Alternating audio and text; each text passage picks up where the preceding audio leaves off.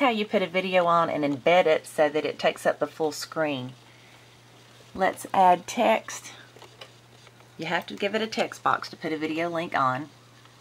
Let's put it down here between the two pictures again.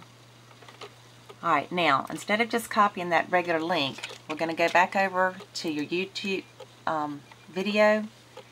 Okay, so you're playing your YouTube video.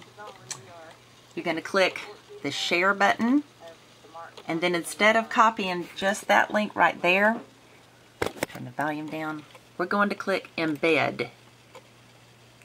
And I always click enable privacy. Okay, if you hit show suggested videos, then they're going to see all kind of videos from everybody else, so just don't click that. Always click enable privacy. Then this new box pops up here. You click one time with your left click, and then you right click one time, choose copy. Then you're going to go back to your site builder, and in your text box that you're waiting to create, left click once and then right click paste. Now that gives you a big blob of stuff there. However, when you hit done and you scroll down the page, this is what they see. Now if you don't want all that on there, this is what I do.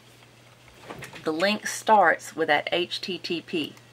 So I put my cursor there and I backspace all that out of the way, and then it ends with that quotation mark right there. So I backspace all of this to that quotation mark. That's the standard link right there for your video. Hit the done button, and then all they see is that one link. Okay?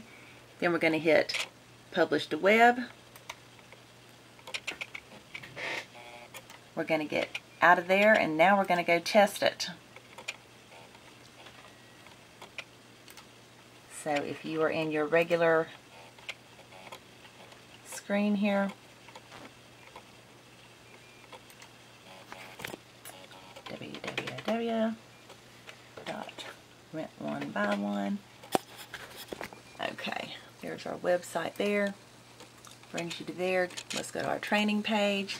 Now, just for comparison, the first video you uploaded, you see all this other stuff on the screen. You really don't want that. So let's hit the back button.